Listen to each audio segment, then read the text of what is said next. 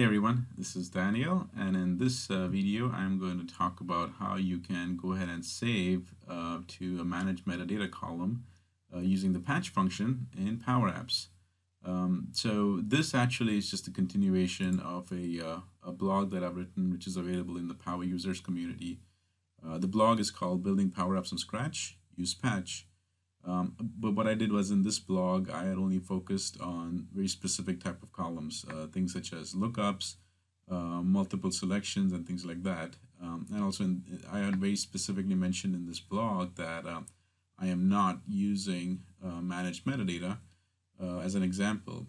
Well, so the blog that I'm recording right now, the one that you're watching, is a continuation because over here I'm going to focus on managed metadata. So let me take a switch over now to the list that I have for this year. I've actually got a list called Manage Metadata. And in Manage Metadata, what I have is I've got basically a list with two simple columns. So if you go to the list settings, you can see that I just have title, and then I have pets, which is a Manage Metadata column. So what we can do is quickly take a look at that Manage Metadata column. Over here, as you can see in my taxonomy, I have got hotel, and then in hotel I've got pets, and then in pets these are basically all the terms that I have. So I got a term set, and then these are all the terms, and that's what we're going to use. So now let me jump over to my Power App. So what I did for the Power App is I made it very simple for the sake of this demo. What I have over here is this is basically just a title or a label, and then over here I have a text because that's where I'm going to type in the label, the actual title. Then over here I went ahead and added a form. So what I did was, even before adding the form, if you go to the data sources, I've pulled that managed metadata test list that I just showed you. So that's all I've pulled over here.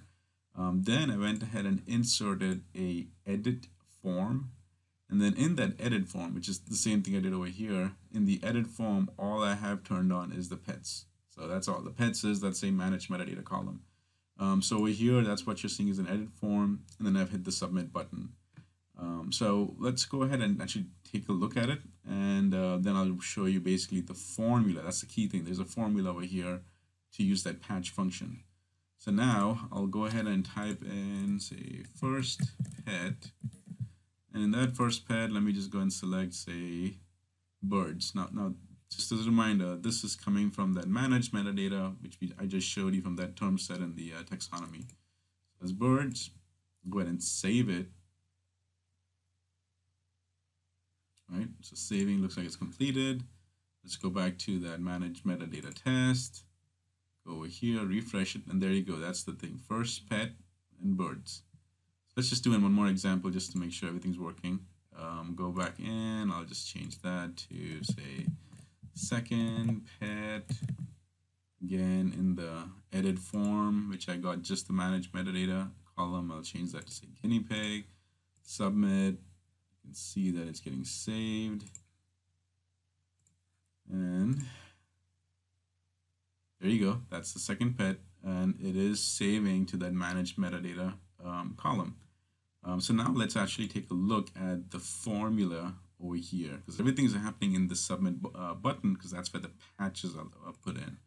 So as you can see now over here, I have gone and used the patch. Now this whole section over here, the top row, is pretty straightforward. We've already seen that, because that's when I'm calling the patch command. I'm saying that you want to go ahead and patch it to that SharePoint list, the managed metadata list. Then the next thing I'm saying is this any defaults? Already go ahead and put that in. Then for the title, which is just the title column, I put in whatever is the title.text I'm putting in here, go ahead and save that to that column. But then this whole section, that's the key one for the formula that you need for the managed metadata. Now, this may look very similar to some of the things we are doing for the lookup. In fact, if you just jump over to that real quick, you can see that in the lookup type of columns, again, we are calling the same Microsoft Azure connectors specifically for the SharePoint list expanded reference. So basically, we're just saying that we are referring to all the SharePoint related connectors in the Microsoft Azure environments. That's basically what this whole thing means over here. And yes, it is an OData type of connection. So again, the whole process is the same. The key thing is there's a formula. It's a very specific formula, and you need to follow that. So again, it's an OData type of connection. But there's a little change over here. In this section, we're calling the SharePoint list expanded taxonomy. That's the one that we're calling over here. And then after that, you have to go ahead and put in these 5 other sets as well. There's the term GUID, there's the WSS ID, label, path, and value. The good thing is that for all of them, I'm calling the exact same data card. And what I did was I put it down to the data card value. So in that form, and I went ahead and added that specific managed metadata, I opened up the metadata, expanded it, and I got the exact same data card value. So that's the data card value 2. That's the one that I'm applying over here. But then you've got to finish off the entire formula, which is the data card value dot selected dot term GUID, WSS ID, label, path, value. All of these need to be put in the exact same way, in the exact same order, otherwise it will not work. In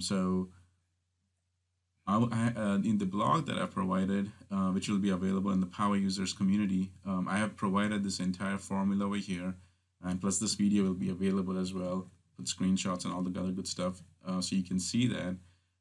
But the formula is the key thing that you will need over there. So once again, let's just take a quick overview that the Power Apps form was pretty simple for this demo, because all I did was went ahead and added this title, went ahead and added a form, and in the form I just called that one specific column, and then in the submit, that's when I went ahead and put in the actual patch command to call the list, put in the defaults of the list, and then this big formula over here.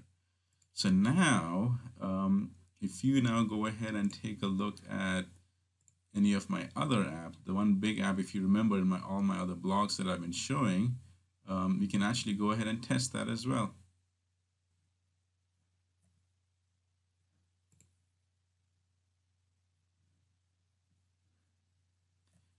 So if you can remember that in my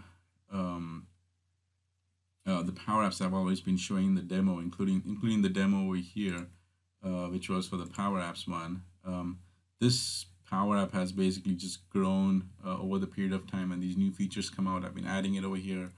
If you can take a look, this was the first patch command that I added, and it worked really well. So now I've basically added the second patch, this new patch command in that as well. So let me go ahead and pull that up, and then we can take a look at the other patch command that I've added. And what I did,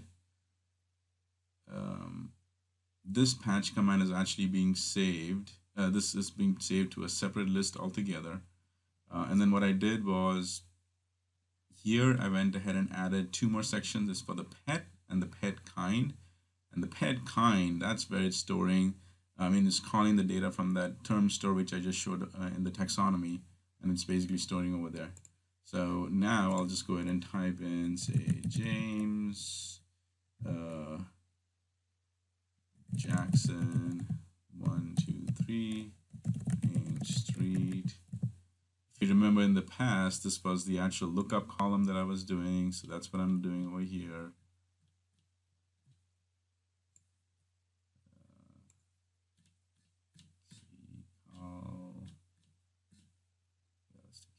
Beach, zip, smoking, non-smoking, single, the pet. Now this section over here, I've just put in this little button. You could have put in that drop down as it is over there. The same thing which I just demoed to you, where you can actually add that one form, the edit form, and do that. But in this case, I just put in a drop down, and then that form just shows up as a pop-up over here. Now this term set is the exact same thing that I did. So then the arrival and the departure, I'll do that, and I'll save it.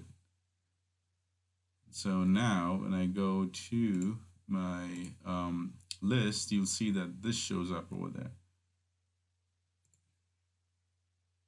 That's just the same one that I added, which was the James, Jackson, Carolina Beach. Remember we added the dog. And then now over here, I've gone ahead and added the metadata column. So if you take a look at this list, you can see that this list is basically a really good test of making their own custom form.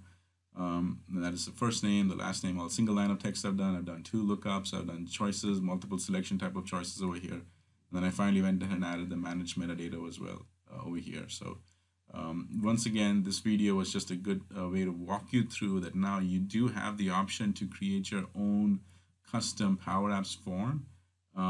And if you want to use the patch function, you now have this detailed formula to save even items to a managed metadata type of column and customize your Power Apps form however you want it. So keep Power Apping.